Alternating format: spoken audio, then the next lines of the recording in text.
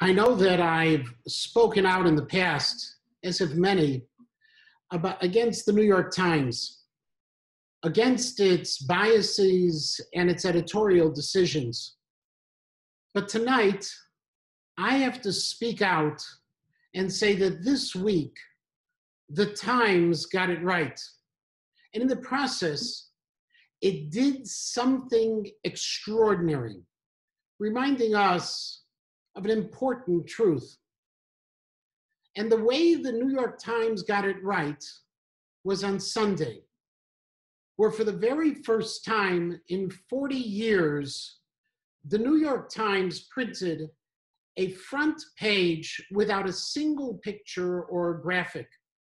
Instead, under the headline of US deaths near 100,000, an incalculable loss, it printed names, just names, and a brief line or two about those who died from COVID-19. One name after the next. First on the front page, and then on 3 subsequent pages, totaling 1,000 names of COVID-19 victims, which, wrote the Times, reflect just 1% of the toll. None were numbers. This paper was one of the most moving and touching tributes to COVID-19, a tribute not to 100,000 people, but to one person, and then another, and then another, 100,000 times over. And what the Times did was remind us that this horrific pandemic is not merely an event in history where many, many people died, more than the collective casualties of the Vietnam War, the Gulf War, the Afghanistan War, the Iraqi War, and 9/11, but that one person died. And then another, and then another, and another, ad centum millia, up to the mind-numbing number of 100,000. Every one of them had a story. Every one had a life and a dream, a place on this earth and a purpose to fulfill. Every one was someone, and not just a statistic. And that's what we need to remember, not only as we prepare to recite Yizkor, but also as we prepare to celebrate the great revelation at Sinai, the soaring, majestic moment when all of the Jewish people, an assembly that we often describe as 600,000 strong, were united as one, Ke'ish Echad, B'lev Echad. And yet, despite our focus on that accord, that achdut of those 600,000 at Sinai, we need to realize that they too were much more than a number. As the Ramban reminded us in last week's parasha, when describing the census which led to that unforgettable number, a census that Moshe and Aaron were charged to complete. Taught the Ramban, there were 2 reasons the Jews needed to be counted. The first was to emphasize the kindness of God, who transformed the family into a nation, who took 70 souls and multiplied them more than 400-fold. And the second was to guarantee that each Jew would have to pass before Moshe and Aaron, would have to be recognized and known by name, which is what God meant when he told them to count the Jews b'mispar shemot, by number and by name. Because Moshe and Aaron were destined to be much more than mere messengers of God, more than redeemers and more than leaders. They were to be, taught Rav Soloveitchik Zatzal, the mentors of a nation, the men charged with transmitting the Mesorah from Sinai forward. And the only way that they could do so was to know the people. They needed a relationship with them, to teach them, to guide them, and most importantly, to understand them. Because our heritage, our Mesorah, is not passed forward through mass assemblies and grand gatherings, but rather it's passed forward one person at a time, which is why each of us has a role to play, a responsibility to receive the traditions from those who preceded us, shape it, and then pass them forward to those who will succeed us. It's one person, and then another, stretching back to Sinai and all the way forward through Jewish history. And that's what we celebrate on Shavuot. Not just what happened 3,300 years ago, but what happened this year, and what happens now, and what will happen next year. We celebrate a Mesorah that courses through our parents and our teachers to each of us, and from each of us courses forward to our children and to all those who learn from us. And because we have that role to play, we have the opportunity, maybe even the responsibility, to place our own imprint on that Mesorah, to create memories and traditions that will strengthen it, to add a piece of ourselves into the lifeblood of our people, the Torah we celebrate. And so for me, the Mesorah I received was not only from my teachers in school and in yeshiva, but from my grandmother, Zal, who showed me how to salt meat more than a decade before I learned about it in Yoredea, like snow on the rooftops on all six sides, she would say. And there was the Mesorah of my grandfather, Zal, who taught me how to daven and how to give tzedakah, giving me a nickel to put in the pushkin whenever I would go with him to shul during the week. And for me, the Mesorah I received was from my father, Zal, who never learned in yeshiva, and yet taught me the importance of ki'ish echad, b'lev echad, of unity, despite our differences, and of the obligation to bring people together, despite occasional frustrations and even disappointments. And for me, the Mesorah I received even took a strange detour when my son Yaakov Zal taught me of the importance of simcha and the friendships, as he collected friends and admirers as easily as some collect baseball cards, following in the path of Shammai, who taught emor ma'at v'aseh harbem, ve'vi mekabel et kol adam b'sefer panim yafot, that actions speak louder than words, and that we must always accept others with friendship and with warmth. And of course, Yibadol L'chaim, I continue to receive the Mesorah from my mother, who's 120, a Mesorah of strength, determination, family, and tradition.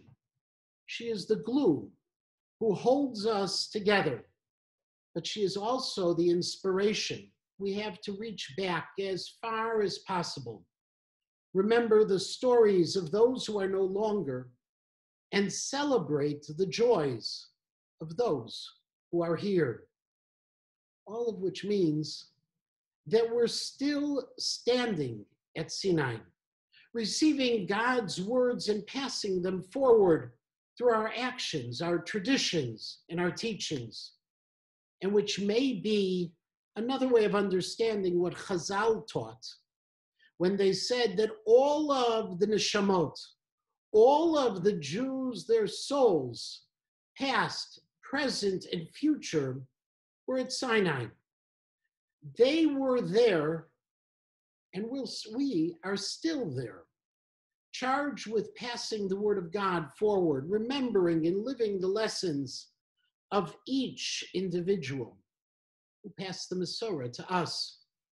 It's not the 600,000, but the one person, and then another, and then another, stretching back to Sinai and all the way forward through Jewish history.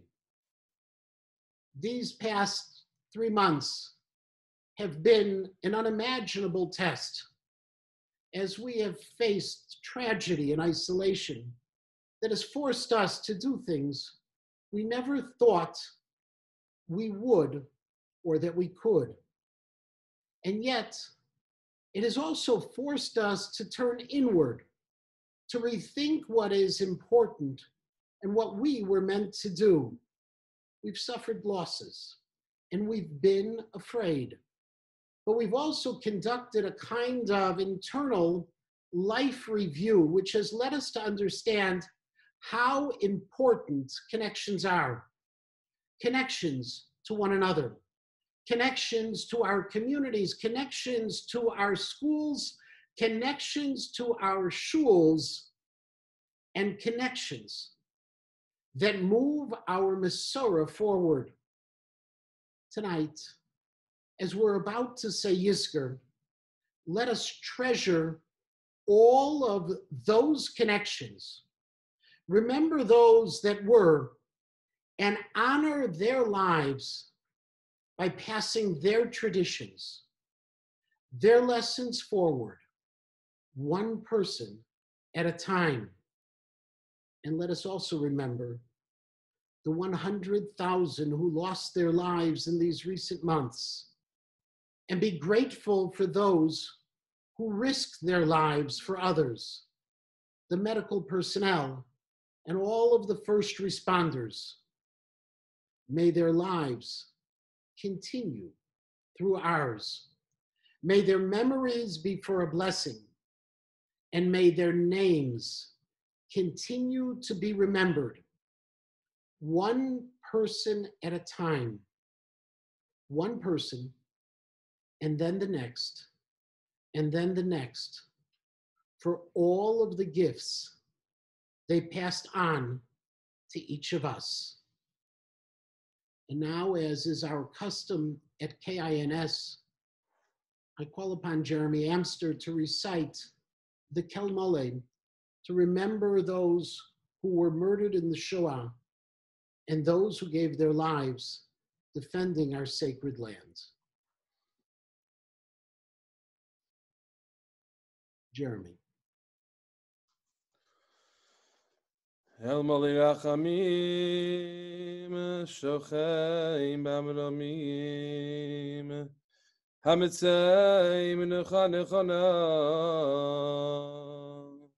Al Kanfei HaShechina, B'malos Kedoshim U'Tahorim, Kizohar HaKiyam Asirim, Es Nishmos HaKedoshim HaTahorim, Shehumaso V'Shenergo, V'Shenishchatu, V'Shenisrafu, V'Shenitbu, V'Shenechneku, Al Kiddush Hashem.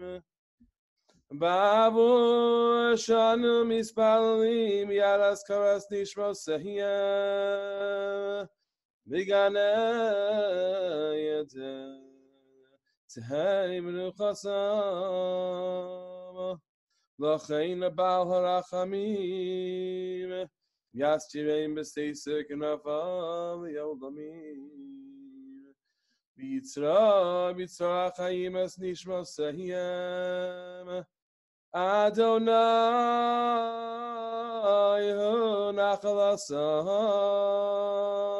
V'Yanucha B'Shalom, Amishkeva Oseyah, V'Nomar Amen.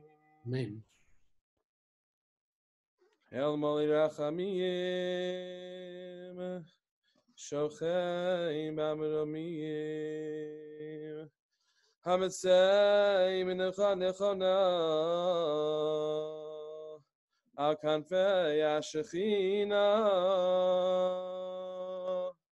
B'malas Kedoshim Taharim V'Giborim, Kizawara Kiha Mazirim, the Nishmas Hakedoshim Shenilchamu, B'chol Marchos Yisrael, B'machteres V'mitzvah Haganah Yisrael, V'shenaflu b'milchamata, U'masru nafsham, Al Kedushas Hashem, Ha'am v'ha'aretz. Ba'avo shanu mispalim, Yaras karas nishrosehem, L'chein ba'al harachamim, Yastirei Mesesik Nafal Yolamim, Vitzrora Hachayim Es Nishmoseihem, Adonai Hu Nachalasav, B'ganei Eden, Tehei Menuchasav, V'yanuchu B'shalom Yishkevoseyem, V'sama l'cha Yisrael zechusam, V'yamdu l'garalam l'keitza yamin, V'nomar amen. At this time, the custom that we have is we recite the Hashem Ma'adam, and I will say it, and please join with me. It should be on your screens and also in your Yizkor booklets. Adonai Ma'adam v'teda'eu, ben enosh v'techashveu. Adam lahevel dama, yamav kitzel over.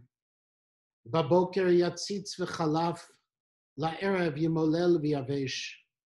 Limnot yamenu kein hodam, v'navi levav chochma. Shemor tam ure'ei yashar, ki acharit le'ish shalom, ach Elohim, yifdel nafshi miyad she'ol, ki yikacheni selah. Kala she'eriu levavi, tzur levavi v'chelki Elohim le'olam, v'yashov v'afar al ha'aretz kishahaya, v'haruach tashuv el ha'Elohim asher netana. And now, please, we will recite the Yizkor. We'll give you, if everyone, a few moments to be able to recite the service.